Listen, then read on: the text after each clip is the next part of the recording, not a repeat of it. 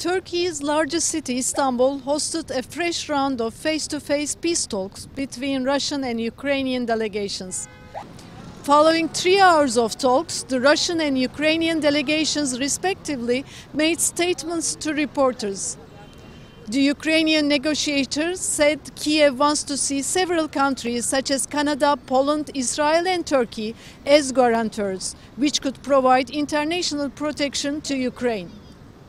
Russian delegations, meanwhile, pledged to drastically decrease military activities in Kiev and the northern Ukrainian city of Chernihiv to create the necessary conditions for dialogue. They described Istanbul's talks as difficult but also constructive, noting that the presidents of the two countries might meet only when a draft of a peace treaty is approved.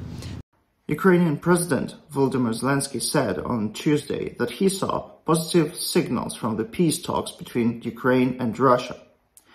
At the same time, Zelensky said that Ukraine is aware of all of the risks and will trust only concrete results.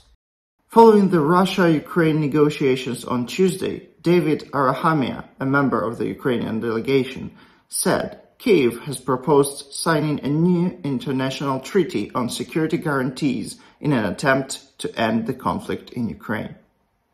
Meanwhile, according to Interfax, Ukraine news agency, Ukrainian Prime Minister Denis Shmyhal said that Ukraine's indirect losses from the conflict with Russia are estimated at more than $1 trillion. He projected that Ukraine's gross domestic product will shrink by 35% this year due to the conflict. The head of Russia's negotiation team, Vladimir Medzynsky, said that Russian and Ukrainian delegations held constructive talks in Turkey's Istanbul on Tuesday, leading to steps to mitigate the situation.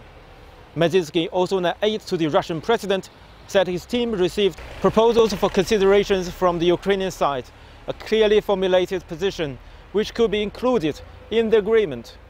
He also said that before the discussion of a possible meeting of Russian President Vladimir Putin and Ukrainian President Volodymyr Zelensky, a treaty must be prepared and approved by the negotiators and then endorsed by the foreign minister.